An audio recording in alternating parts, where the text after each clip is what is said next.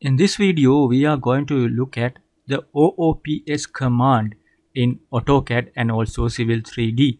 So it stands for restoring the last deleted or last erased object in AutoCAD or Civil 3D. So I have two alignments here, alignment 1, alignment 2, like that. So I think I don't want this alignment 1. I click and I delete this alignment, or otherwise you can erase the alignment. So then I do some modification on this alignment too. I go to alignment creation tools, alignment edit actually. Then I add some curves along this alignment. So now I modified my alignment. So after some modifications, later I realized that I want that deleted alignment back.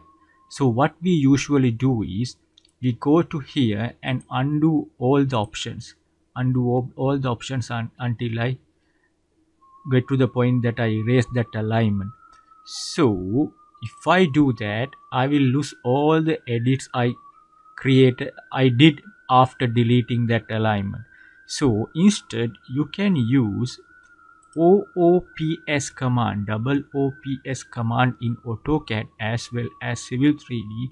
Once you select that, or once you execute that on the command line and press enter, you will quickly get back the last erased object on your screen. That means you do not have to undo all these things. That is very easy. Otherwise you have to do this or do all these things every time, back again, redo everything. So this is very easy, but the important factor you have to remember is